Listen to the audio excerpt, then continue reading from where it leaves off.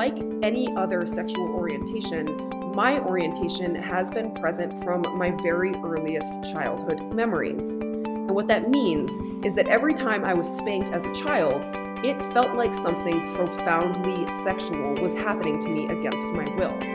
Hello, and thanks for joining us for another episode of Prostasia Foundation's podcast series, Sex, Human Rights and CSA Prevention. Today I'm excited to speak with Gillian Keenan. Gillian is a widely published freelance writer, the author of the book Sex with Shakespeare, and she's also an expert on spanking. Hello, and thanks for joining us today, Gillian.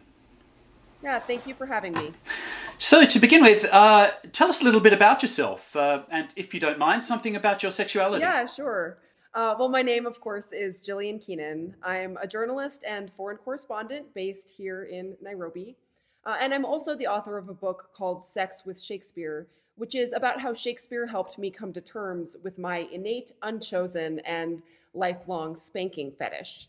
But I know that there is no general consensus on what people mean when they use the term fetish. So just to clarify, what I mean when I say that is that spanking occupies the place in my life that sex occupies in the lives of most people.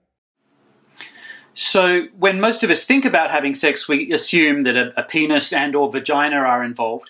Can spanking also be a type of sex?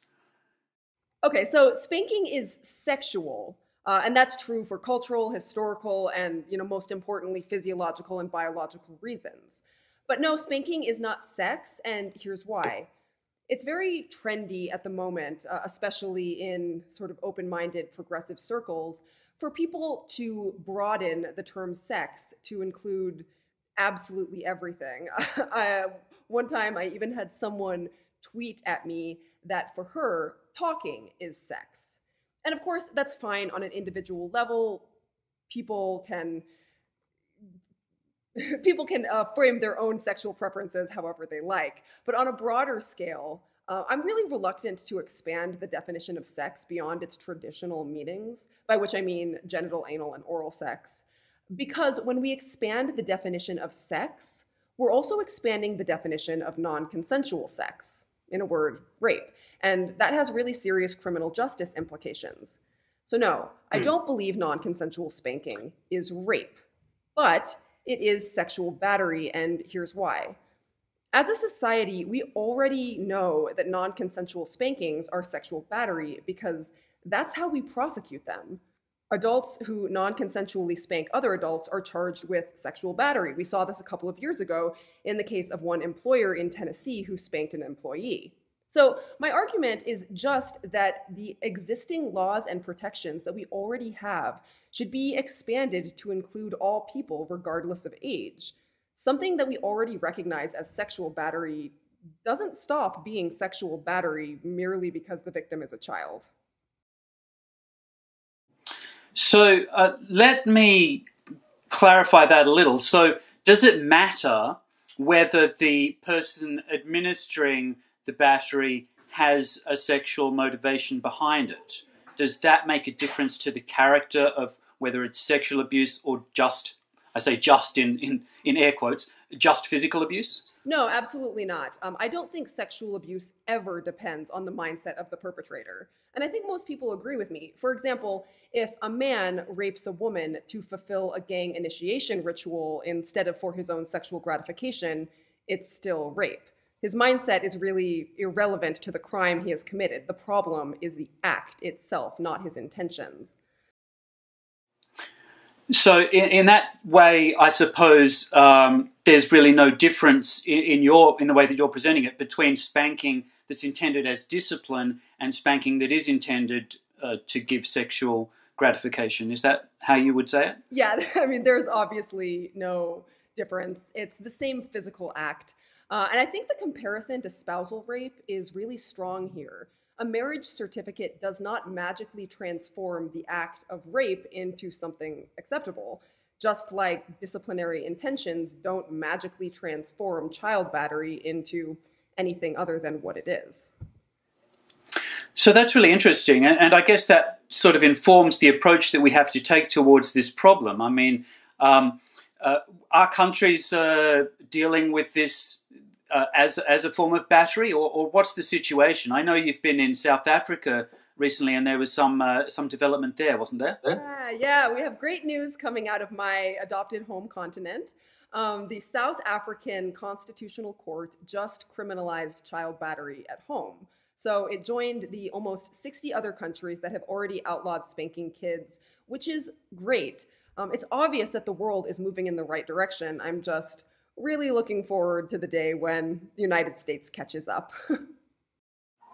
Yeah. So, is there any movement in the United States, or what do you think we have to do to get there? Wow, that's a really huge question. I tend to be, if I'm honest, a bit pessimistic about these things. I don't think that there's any meaningful movement in the United States. Obviously, there are isolated campaigns, but there has been very little meaningful legislation proposed. And right now, child battery is sanctioned by the state in all of the United States. In other words, spanking is legal in all 50 states, which is, to me, absolutely absurd. Like I said, we already recognize spanking as sexual battery when one adult does it to another adult. I cannot for the life of me imagine why sexual battery would stop being sexual battery just because your victim is a child. Well, one of the things that makes it more complicated, I guess, is the idea that some Christians have, certainly not all Christians, that this is, the way that God wants us to discipline our children. How can we really get over that religious freedom argument?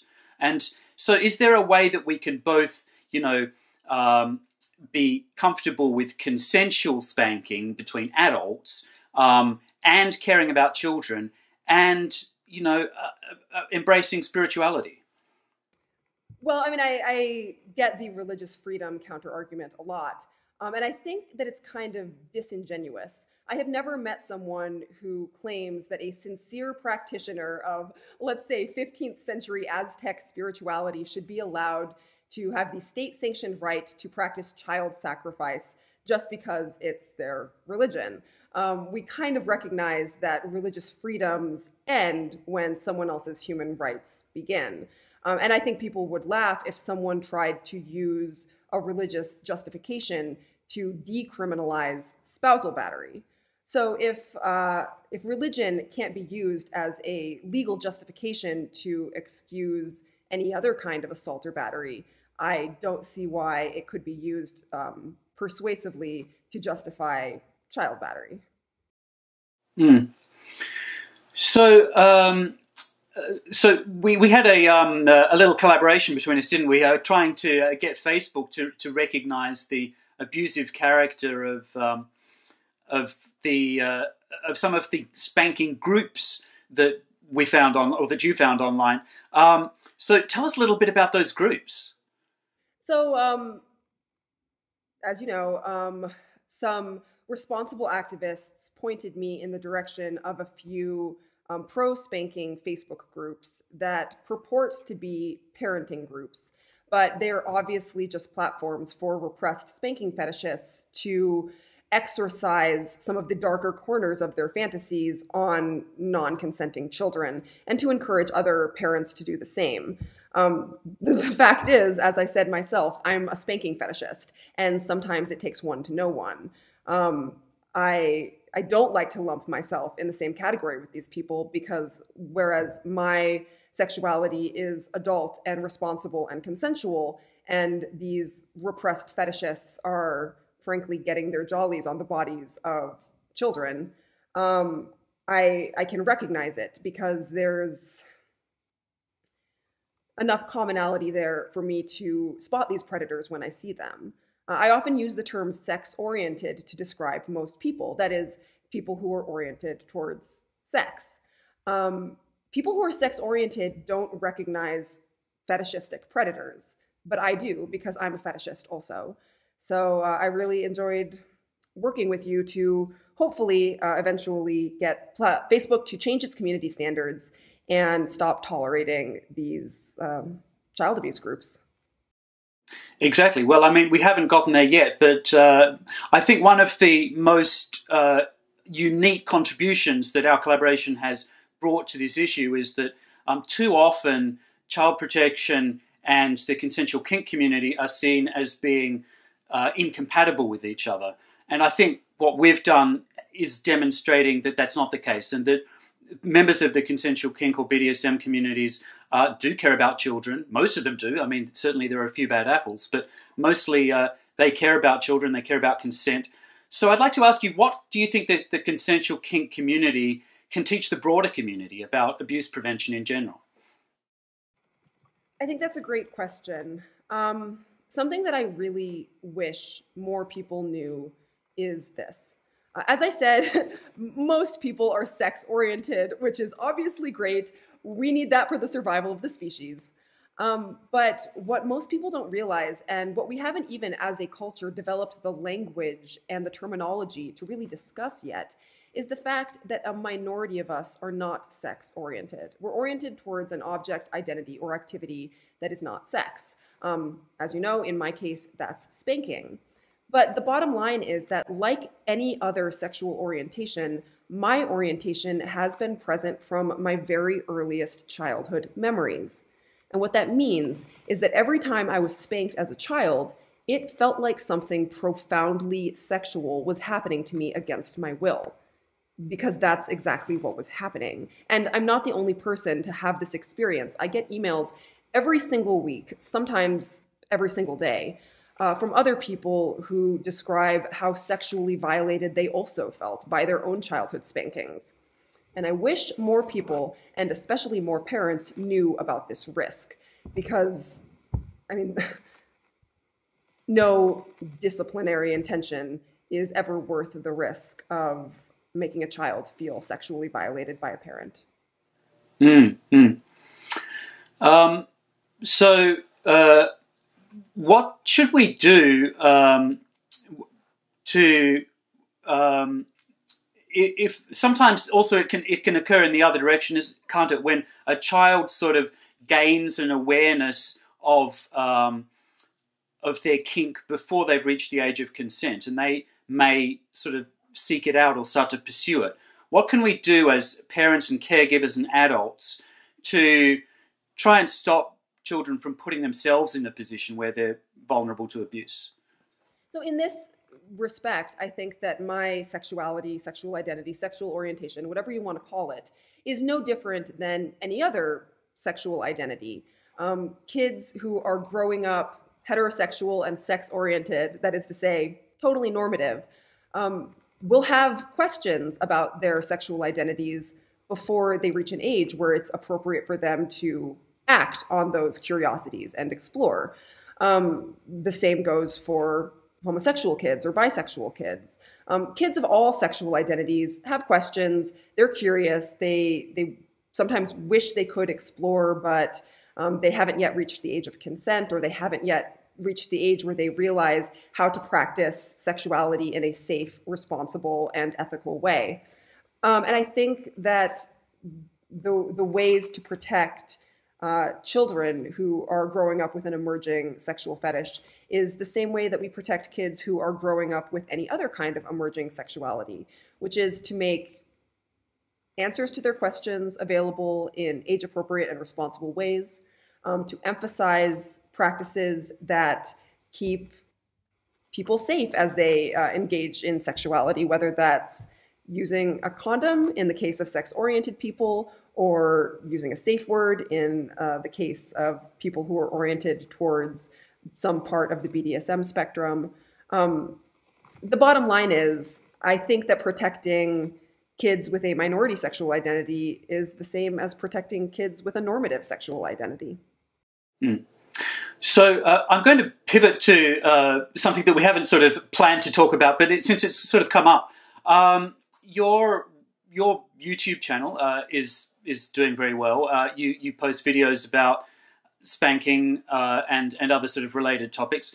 Do you think those are appropriate for children who are interested in the topic but who aren't of the age of consent yet? Is that something that you're trying to educate people of, under 18, or is that really meant for over 18 viewers? This is tricky, and it's something that I wrestle with myself, because I wrote a book about, as I said, how Shakespeare helped me come to terms with my fetish. I now make videos about what it's like to live with a fetish. And although all of my books and articles and videos are informative in content and never pornographic at all, I certainly have wrestled with questions about whether there is an age-appropriate level for people to engage with my work. I think there is some self-loathing, some internalized self-loathing that comes out when I wrestle with these questions. Because right now there are YouTube channels where people discuss sexual health or homosexual identities or transgender identities in informational ways. And I don't really wrestle with the question of whether that's appropriate for children. But I do think some internalized self-loathing comes out when I think about my own work.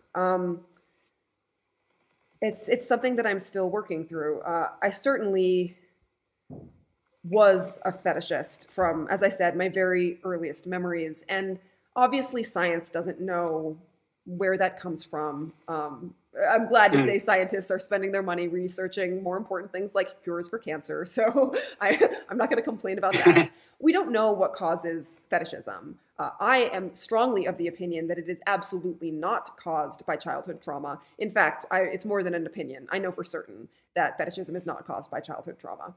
And that people who say that are as wrong as the now widely discredited opinion that you remember what they used to say back in the 70s, sort of the psychiatric explanation for homosexuality was that it was caused by absent fathers and overbearing mothers. That was a ridiculous theory and was wrong. And the theory that fetishism is caused by childhood trauma is similarly ridiculous and also wrong. So while we know what doesn't cause it, we don't know for sure what does cause it. But the fact is, it was there from my earliest memories. And so I certainly had questions.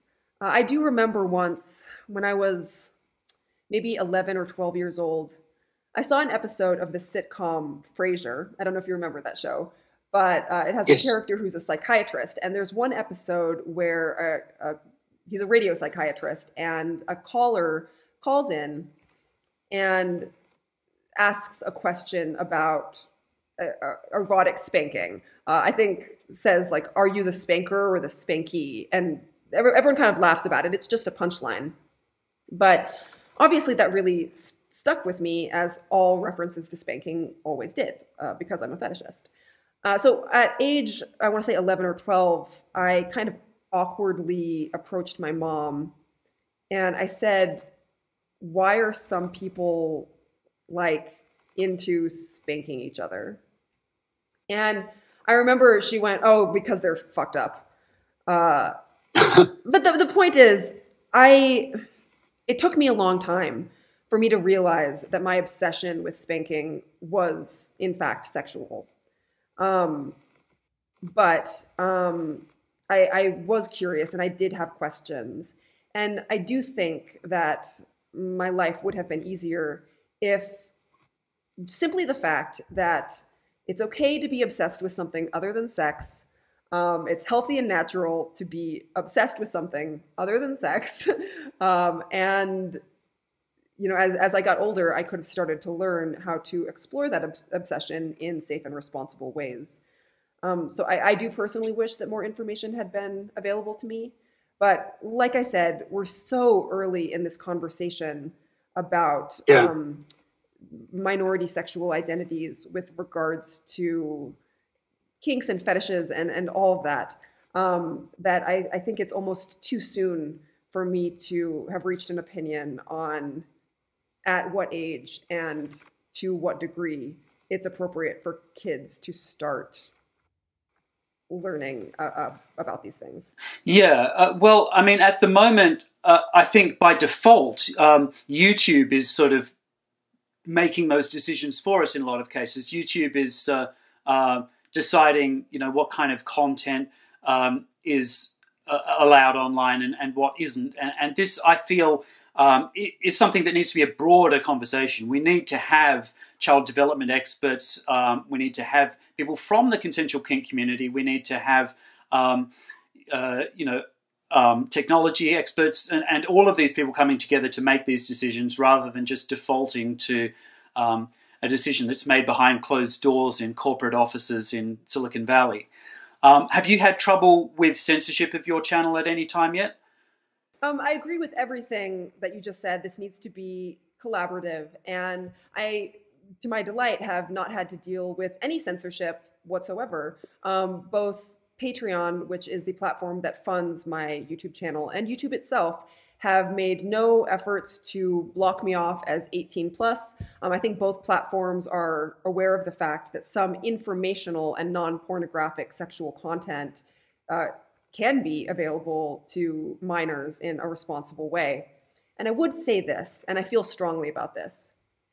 If anyone is upset by the idea of a minor watching an informational, non-pornographic video about spanking, you should be a lot more upset at the reality that that same minor can be forced to non-consensually endure a real spanking. If there are questions about whether children should be watching a video about it, there definitely should be questions about whether children should be non-consensually experiencing it. Indeed. Well, it's interesting that you mentioned your platform on Patreon as well. Patreon was the company that, in fact, hosted Prostasia Foundation and some of our experts and stakeholders in a meeting about this topic. And in fact, in the week that we're going to be releasing this video interview, we're going to be launching a set of principles at the Internet Governance Forum, which came out of that meeting at Patreon, sort of giving some guidance to internet companies about how taking content down isn't always the best, most child protective option, because sometimes the information that's being taken down may be sex education material, it may be child sexual abuse prevention material, it may just be expressive content that is legitimate and helpful to have online, sometimes with an appropriate age gateway.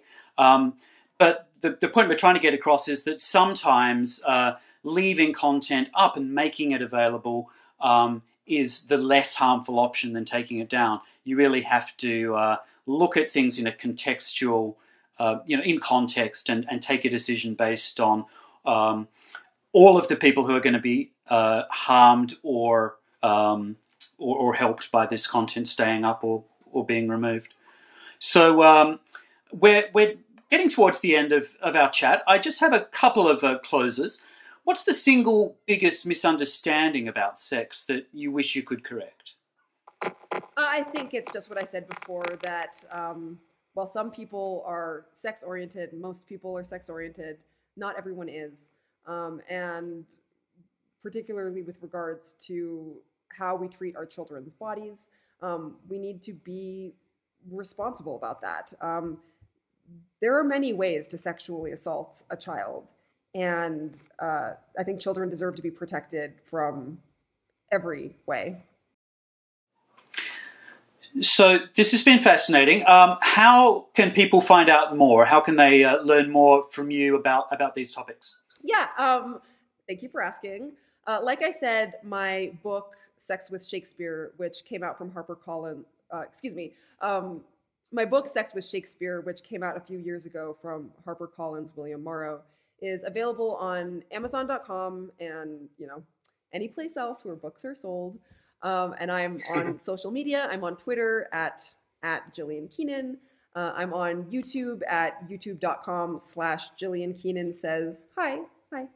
I'm also online at www.jillian-keenan.com. And like I said, I'm also on Patreon. If anyone generously wants to support my work, you can find me at patreon.com/Jillian Keenan. Excellent. Well, we're going to include links to all of those resources in the information part of this podcast or vodcast.